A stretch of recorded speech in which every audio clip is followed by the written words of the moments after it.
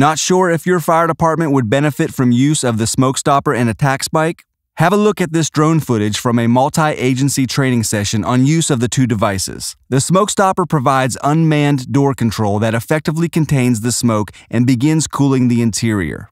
Think of the benefits for deployment in a center hallway structure where maintaining a tenable corridor provides a major tactical advantage. Once the SmokeStopper is in place in this scenario, water is applied using the Attack Spike.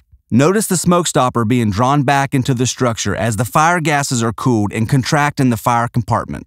Used separately or in conjunction with one another, the Flashpoint Attack Spikes and Reich SmokeStoppers provide a multitude of options for fire attack regardless of your department staffing levels and first due capabilities. Contact us at Flashpoint Fire Equipment for more information.